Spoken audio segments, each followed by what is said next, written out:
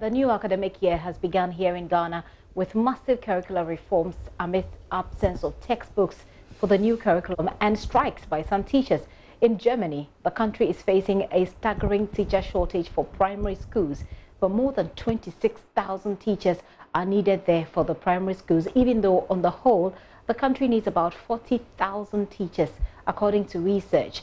So what accounts for this problem and how are authorities there handling it? Let's talk about some education today as we compare notes on our weekly crossover with to Germany with our partners DW. Thomas Sparrow is political correspondent there. He joins me this afternoon. Hi, Thomas. Now tell us, how did this shortage happen and how did it go undetected?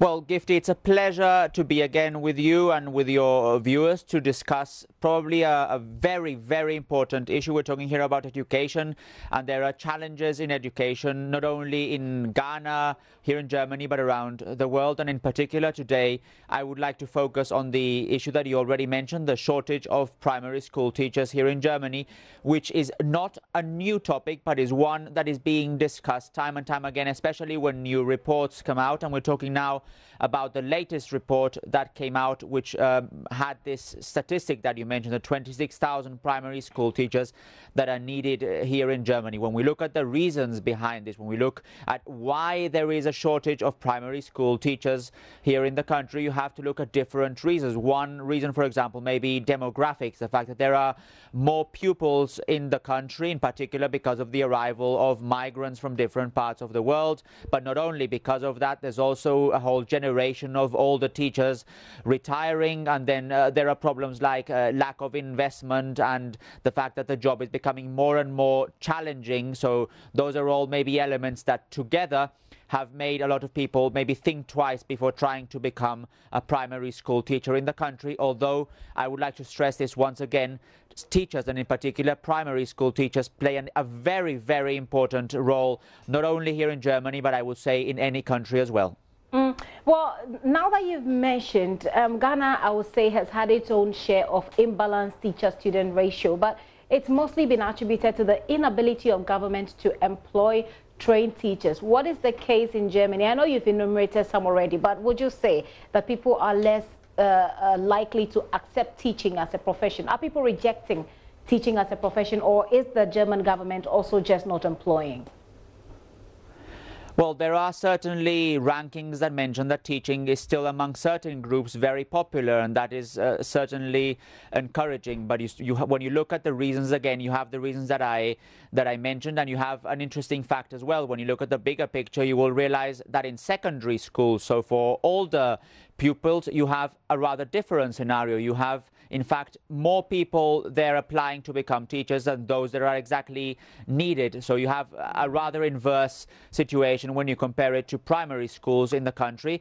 This case in the secondary schools has to do with the fact that those jobs, for example, are better paid than primary school teachers, but at the same time, teachers tend to stay longer in those jobs, so there are fewer spaces for them to occupy, especially for the new teachers to occupy.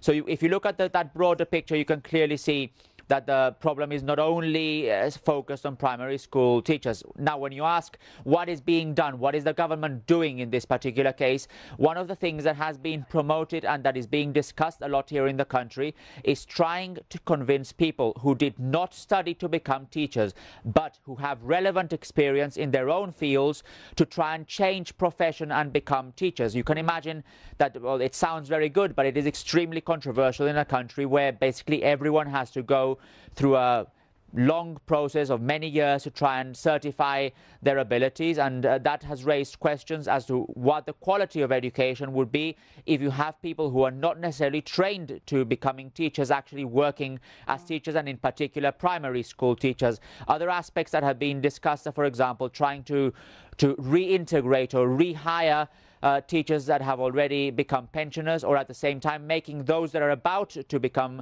pensioners stay longer on the job. Those are all discussions that are being held here in Germany, as well as probably a broader discussion on the actual system, but that is something rather different and more long-term. Experts have stated on various occasions that what is needed is a comprehensive strategy. So to what extent is the government accepting these findings by the research body that conducted this research. How is the government taking it all? The government has previously stated that there is a shortage, probably not to the extent that this new report has indicated, but that is a problem that government authorities, and by the way, not only federal governments here in Berlin, but regional governments, because education here in Germany is above all a matter of the regional governments in the different German states, that they're aware of it. They're aware of this problem, and they've been aware for a long time, and that's why they've been trying to address this issue by, for example, trying to convince people to change jobs, even if they haven't got a qualification as a teacher. So this is certainly something that has raised alarms here in Germany, but again, this is a defining issue of Germany's education, and it is a problem that goes beyond only these numbers that we're discussing. There is a whole debate here in the country about, for example, lack of infrastructure in schools and the need for the government, both at the regional level and at the federal level, to try and invest more in changing schools, in improving school infrastructure. So it is certainly, Gifty, a problem that goes well beyond only the lack of teachers, and it is one that governments, not only again in Berlin, but in the regions as a whole, are trying to resolve.